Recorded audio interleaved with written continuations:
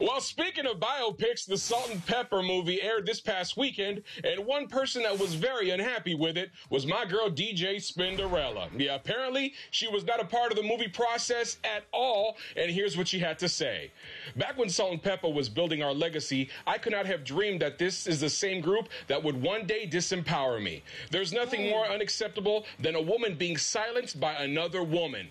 It is for this reason I will not be supporting the biopic. You don't have Salt-N-Pepa without Spinderella. The group isn't Salt-N-Pepa without that woman. I've seen them twice in concert, and Spinderella was just as much in that group as the two main singers. That's all I'm going to say about that, all right? And as a person who loved the biopic a lot, and to see her like just kind of just get mimicked to, reduce to sound bites, it was a little bit disappointing because as a person who followed that group from the time where they had the other Spinderella to getting the new one, like you was along for this whole journey, and for her to be treated like she never mattered or was never a part of the equation. Her first "So What a Man" was incredible. You know what I mean? Like she was a part of the story and she should have been included. I feel like there's two sides to every story because we don't know what went on behind the scenes of what caused the breakup.